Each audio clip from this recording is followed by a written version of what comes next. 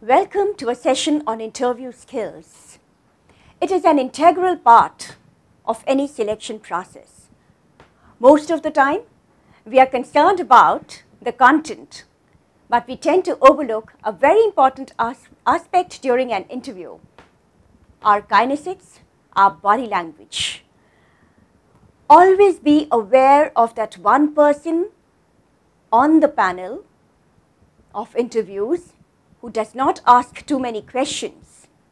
He is the one watching you for your body language. When we talk about kinesics during an interview, we should take care of our postures, gestures, facial expressions, and eye contact. The way we sit, the way we gesture, the way our eyes work when a question is asked, the way we squint, everything matters in an interview. We may get flustered and we may not realize it. The expression on our face tells us whether we are a team player or a very rigid person. And that is why it is extremely important for us to watch our body language, to know how we would appear when we face an interview. Let's try out certain things. When you go for an interview, the interviewer asks you to sit down. Sit upright with back straight and legs crossed at the ankle level, or both feet placed flat on the floor. The interviewer has already told you, make yourself comfortable. Have a chair, have a seat.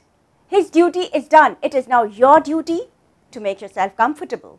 If you're sitting on the edge, you would realize that after some time, you are actually getting edgy. You are nervous.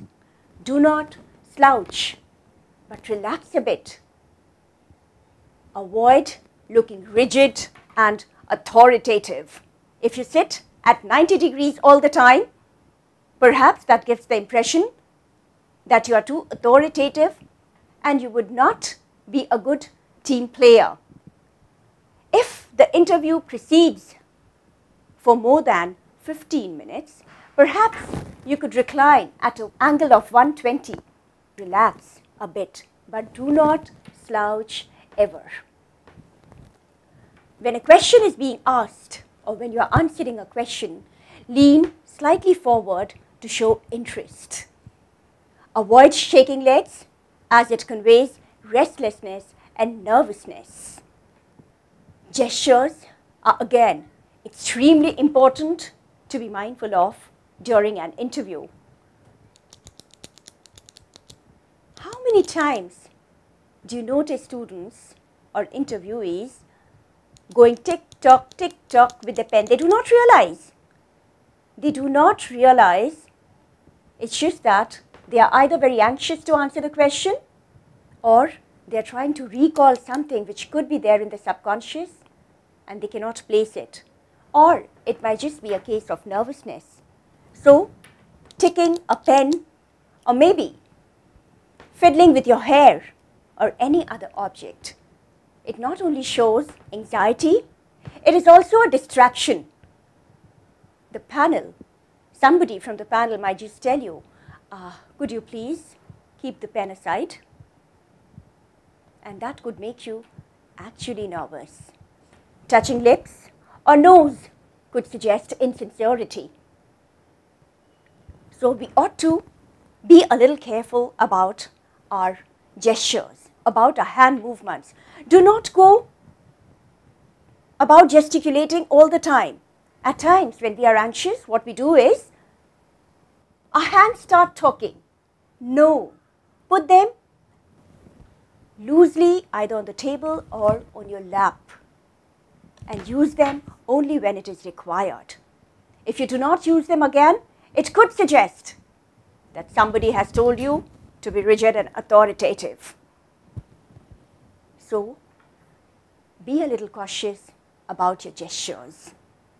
eye contact, believe me, it gives you away, and it actually establishes in the minds of the interviewer how strong or submissive a person you are. Maintain eye contact, but do not stare. Now, what happens is if you are applying for a multinational which has its corporate office in the US of A, over there, they appreciate eye contact.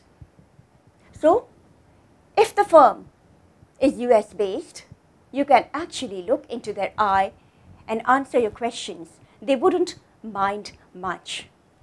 But anywhere else, perhaps a long duration eye contact could be considered as staring. And therefore, what we should do is maintain an eye contact for maybe 10 seconds, at the max 15 seconds. Just wind it up a bit, or look at the other panel members and then resume your eye contact again with the person who may have asked the question. It is extremely important. The second thing, which again tells people about your personality, is voice modulation. If you are confident about yourself, about the answer that you have just proposed, your voice would convey it. Now, what happens? You know, the answer is there in your subconscious.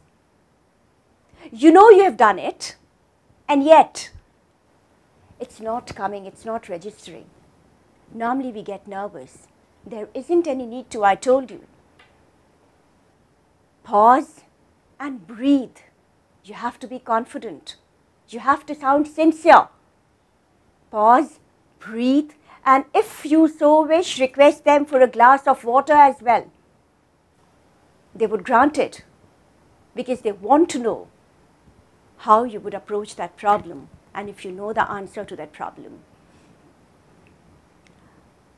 Now, when you pause and breathe, you are hydrated, you are relaxed, and you also get those precious 30 seconds to say 45 seconds to formulate that answer. Tilt your head slightly to a side while talking with the interviewer to appear cordial and easygoing. Now, what does that mean?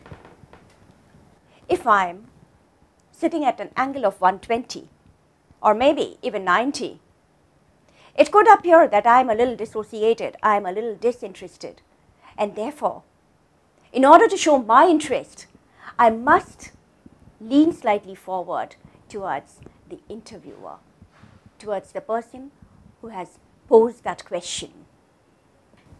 Believe me, content and body language are very important in an interview.